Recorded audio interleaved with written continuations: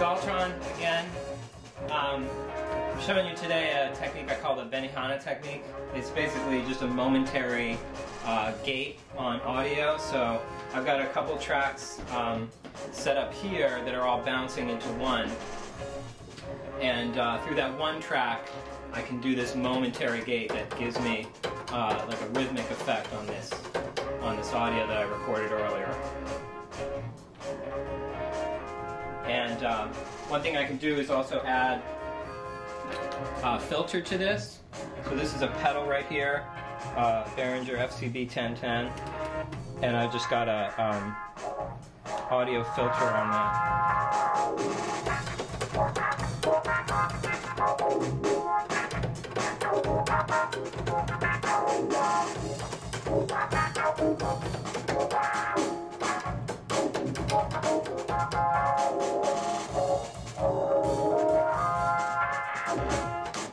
So what I'm going to show you next is how to set this up using a thing called Midipipe, and this goes through Ableton Live. All right, so here we are in Ableton.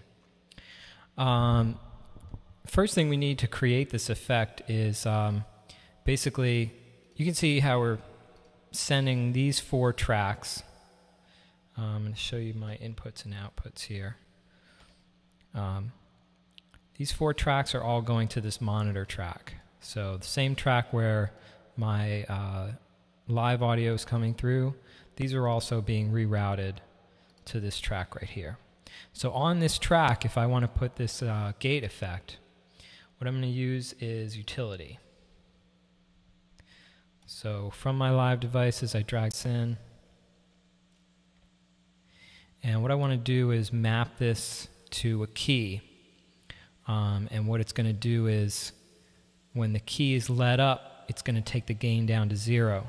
When the key is depressed, it's going to take it up to, I like to go a little bit above 0, just to give it a little more punch.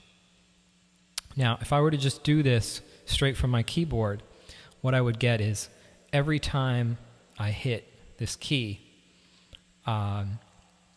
it would go up, and then I let the key go, it stays where it is.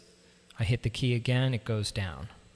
So that's not going to be any good for that effect if I want to do fast rhythmic effects like that. So what I'm going to do is I'm going to use an application called Midipipe. You can download that. That's a free download. And all right, so just go over here and open up Midipipe.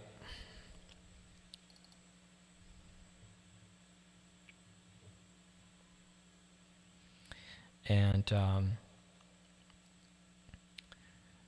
you got, of course, your donate button here. That's very important, because I believe Nico, the developer, is still supporting this. So I think that's really nice that he's supporting this free download. So what you got is, over on the left you have your tools, and on the right hand side you got your pipes. So right now we have a blank pipe. I'm just going to call this, let's call this benihana. It's my name for this effect. Oops. And first thing we need is MIDI in, and then click on that to configure. MIDI input is going to be right from that keyboard at 425. And we can use this A-list. This is basically just a MIDI monitor. Click on that, and that's going to show you what's coming in. So you can see that I'm getting a note on, note off. And what I want to do is, for each of those note on and note off, I want a completely separate message, since Ableton is treating, basically only recognizing the note on for the purpose of MIDI mapping to effects. So I want 2 distinct messages.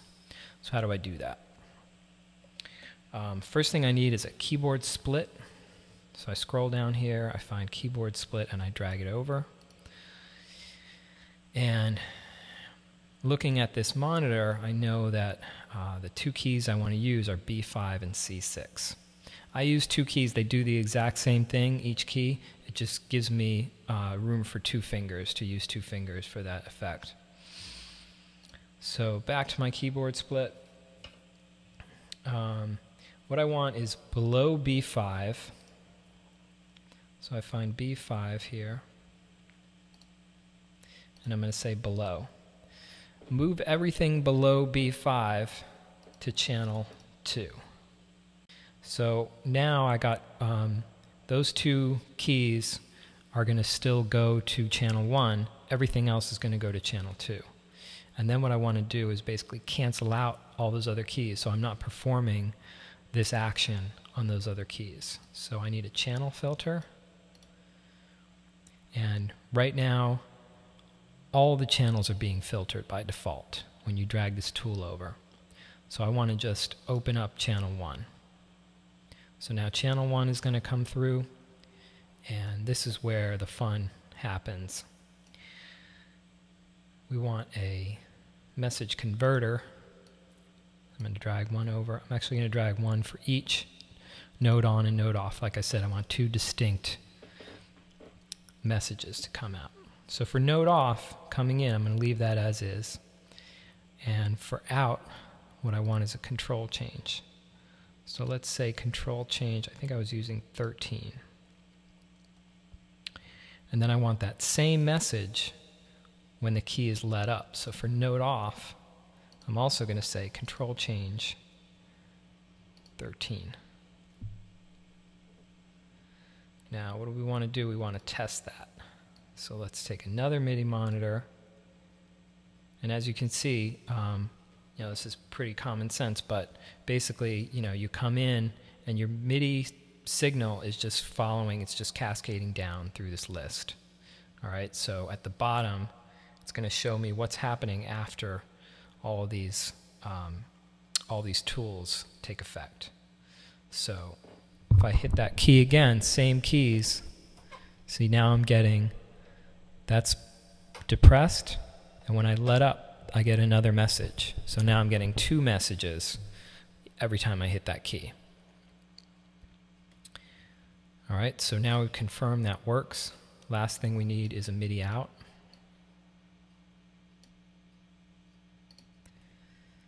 MIDI out is just going to be a virtual out, Midipipe output 1. Now, you may need to do this edit virtual outputs. You may need to create this output 1. I don't remember if I had to do it. It's a very straightforward process. If you do, you just click on this edit virtual outputs. If you need more than one, if you want to do a bunch of different stuff with Midipipe, you can always add more. So right now I'm just going to use that output 1. Next step is to go into live and check your preferences. What you want here under MIDI, under this MIDI tab, is you want MIDI output 1 as an input, and you want the remote enabled, so that's on in order to use that to power effects, to control effects. All right, so there's a utility that I just dragged in there from Live Devices. What I want to do is map this. So the mapping is very straightforward. Once you have that set up, I'm just going to hit Command M and click on that gain. Hit that key. There's CC13. What I want is the -35, and at the top I just want a little bit above 0 just to give it a little bit of punch. And then I'm also going to map the on-off to the key just below those two keys. And that way I can hit that, the traditional way, hit that and turn that on and off. So that way my audio is not always going to be gated, only when I turn that effect on. All right? So then I escape out of MIDI map.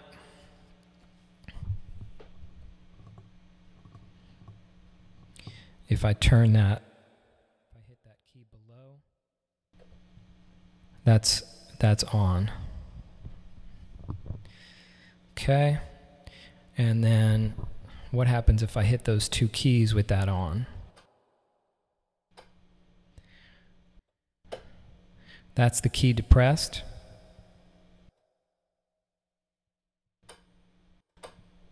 And of course you can't hear me coming through with that key let up, so I'm going to just hold that down. Now the cool thing about this is you notice every time I hit it, it gives you a different gain. What it's doing is actually mapping to the velocity. So apparently that CC is sending velocity information as well, and Ableton is turning that into how much should I add to this gain, which is really cool because you can get a lot of dynamics out of that. All right, so you can see how if I hit that a little lighter, I get less volume. All right, so that's off. So I can show you with some audio really quick. I'll just loop that one constant horn sample.